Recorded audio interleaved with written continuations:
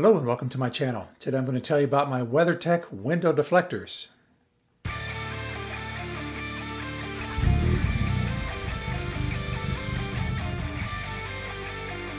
Welcome back and thanks for being here. It is too hot to shoot outside, so I'm going to tell you about my deflectors from inside.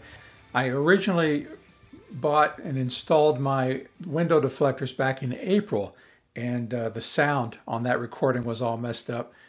And I just didn't get around to redoing it and just didn't feel like it, and decided I was going to just use these deflectors and check them out and see what I thought. And now I guess I can tell you I'm kind of giving a long-term review. I really didn't intend to buy the window deflectors as a fashion statement or maybe so I can drive around with my windows cracked. I'm not really much of a windows down kind of person. But you may recall that I have a rather large ham radio antenna link up here. I started experimenting with that on the roof, and so I needed a way to get cables, both control cables and transmission cables, up to the roof.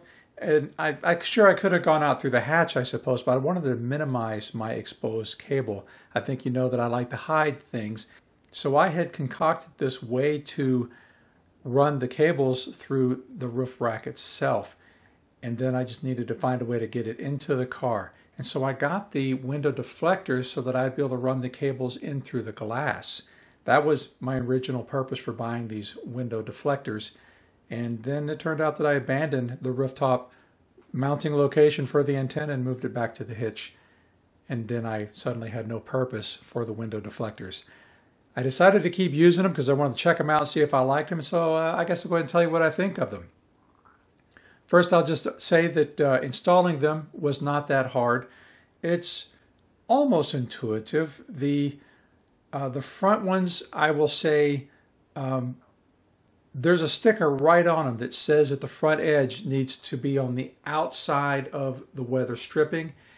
And so the intuitive part, I suppose, is I wanted to take that flat edge of the deflector and lay it flat on the weather stripping, and it just wasn't working that way because it would slip in, and then when you roll the window down it would slip down like this, and it wouldn't get stuck on the glass, but it just wouldn't stay up where it was supposed to be.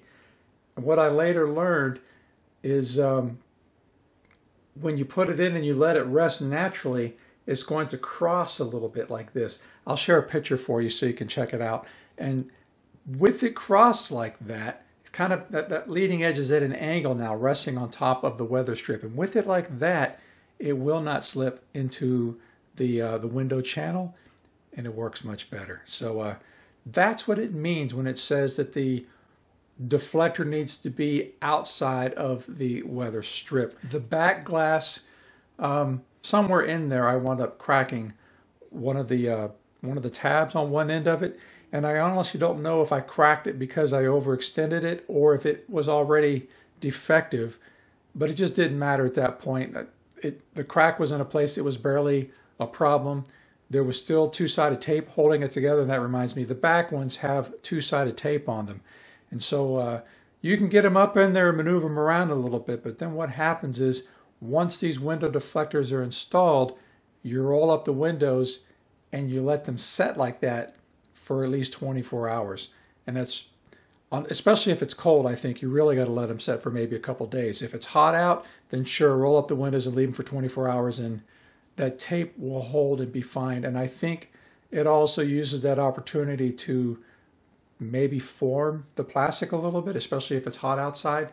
I'm not sure about that. My overall thoughts of them. Yes, if you drive around in the rain with your windows cracked, they will keep rainwater out. If you like to crack your windows on hot days to keep the heat from building up in your car, yes, they do allow that to happen. The window deflectors do make a little bit of noise at highway speeds.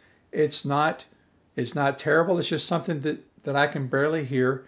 It's kind of similar to well, whenever I was experimenting with the ham radio antenna and trying to weigh how much noise one thing was making over another, and also the Yakima roof rack, some of the noise that I was hearing and blaming on the rack might have actually been the window deflectors, because they do make just a tiny bit of noise. I kind of don't like it, but it hasn't been so awful that I have to remove them. And realistically, I don't drive around with my windows cracked very often. I don't leave my windows cracked when I'm at work.